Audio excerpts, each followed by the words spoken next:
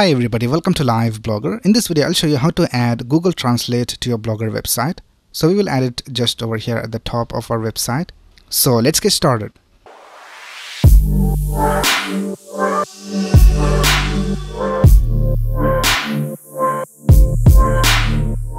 The first thing you need to do is to go to the dashboard of your Blogger website, and here we can see that I'm using this theme called Contempo Lite. And then you have to go over here to Layout, and then you have to add a gadget. So let's click on Add a Gadget, and here you have to scroll down and you have to select this option called Translate. So let's select this, and here I'll just select this option called Horizontal, and I'll just leave everything as it is, and let's click on Save. Right now this widget has been added over here on the sidebar. So if we go to our website and if I refresh this page, now if I click on this menu icon, here we can see that we have the Translate widget displayed over here. And if I click on this Select Language drop down, and if I select any of these languages, the whole website will be translated into that language. So I just select Hindi.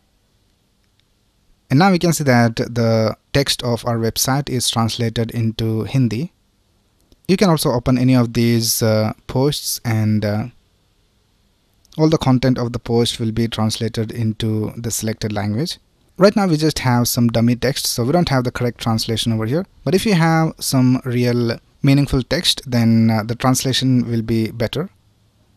So now if I just close this, and now we can see that it is gone back to the default language. Now here if you go to this menu icon, we can see that the Translate widget is inside this sidebar. Now let's see how to add this Translate widget over here at the top of our website so that it will be accessible easily to the user. So for that, let's go back to our dashboard, and let's go to Theme, and let's go to the theme code. So let's click on Edit HTML. And now let's go ahead and see what is the selector for this widget. So if I right click over here and if I go to Inspect, here we can see we have this widget, and it has an ID of Translate 1. So we can go ahead and add some CSS and bring it over here at the top. So let's do that. Let's go back to our theme code and let's go to the CSS. And this is all the CSS of our theme. Let's go to the end. And here we have the end of the CSS. So let's go ahead and let's create a comment. I'll just type Translate widget. And let's go ahead and target the Translate 1 ID. So let's type hash Translate 1, and let's add some styles over here. First of all, let's go ahead and set the position to fixed, and let's add a background color and let's set it to white. And let's go ahead and set the top position to 0, and let's set the left position to 50%. And now if we go back to our website, let's go ahead and save this. And let's go back to our website and let's refresh this page. Now the Translate widget is not being displayed over here, but if I click on this menu icon, it is displayed over here. So what we will do is we'll just move it from the sidebar to a different location. So let's go back to Layout, and let's just drag this from here, and I'll just drop it over here inside Search, and let's click on Save.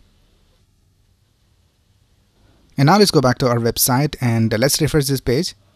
And now we can see that the Translate widget is displayed over here. Now it is not exactly in the center, it is starting from the center. So for that, you have to go back to your theme code, and let's go to the CSS. And here you have to type transform Translate X minus 50%. And now if I save this, and now if we go back to our website, now we can see that the Translate widget is exactly in the center. Now let's add some padding as well, and we'll also add some box shadow. So here let's type padding, and let's set the padding to 4 pixels top and bottom and 32 pixels left and right. And let's add a box shadow, and let's set the values to 0, 4 pixels, 40 pixels, negative 4 pixels, RGBA 0, 0, 0 and 0.2. And we also add border radius to have rounded corners. And for top right and top left, I'll just type 0. And for the bottom, I'll just type 10 pixels and 10 pixels. And let's save this. And let's go back to our website and let's refresh this page. And now we can see this is how it looks. Now let's go ahead and bring this drop down on the left side and this text on the right side. So for that, let's inspect this element. So I'll just right click and click on inspect. And here we can see inside the widget we have this title. So we can also delete this title from our theme code. So let's do that first of all.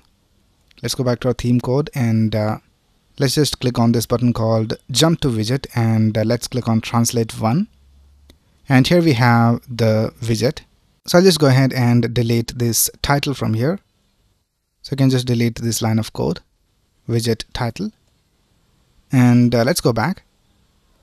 And if we take a look at this code, here we can see we have this division with the class of Google Translate element. And in that we have another division with the class of skip translate. And in skip translate we have this division for the drop down. And then we have this text and then we have the Google Translate logo. So I'll just go ahead and select this division right here with the class of skip translate. And let's set the display to flex so that the elements are one next to the other. So let's go back to the CSS. And here let's type dot skip translate. And let's type display of flex. And let's set the align items to the center. And we'll add a gap of 8 pixels between the elements. And let's click on save. And now let's go back to our website and let's refresh this page. And now we can see that we have the correct styling and we have the correct gap between the elements. And let's select a language. So this time I'll just select Arabic. And here we can see that all the content is translated into Arabic. So that's basically how you can add Google Translate to your Blogger website. And if you go to any of these posts, you still have this Google Translate widget over here. Alright, so that's basically it for this video. If you have any doubts, you can ask in the comments below. And if you like this video, please click on the like button and subscribe to this channel to get the latest video updates. Thanks a lot for watching. Have a nice day.